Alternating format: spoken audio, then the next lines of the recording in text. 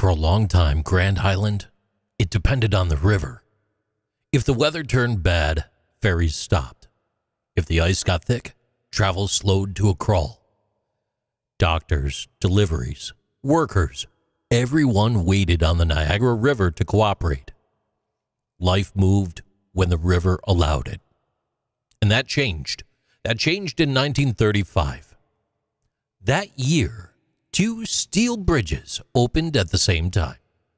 One reached south to Tonawanda, New York, and the other reached north to Niagara Falls.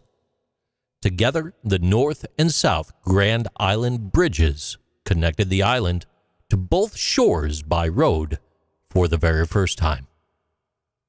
From that point on, Grand Island, New York was no longer cut off by water.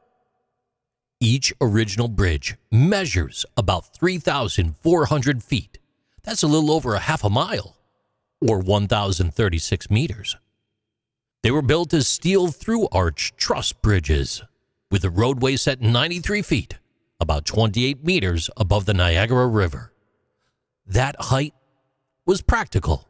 It allowed ship traffic to pass underneath and gave the structure enough strength to handle ice, current, and heavy vehicle loads. The bridges were built by the American Bridge Company during the Great Depression.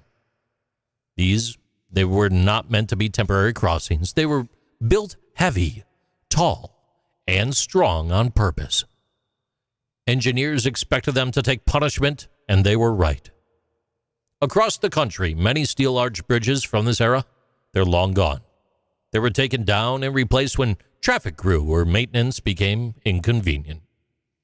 The Grand Island bridges survived.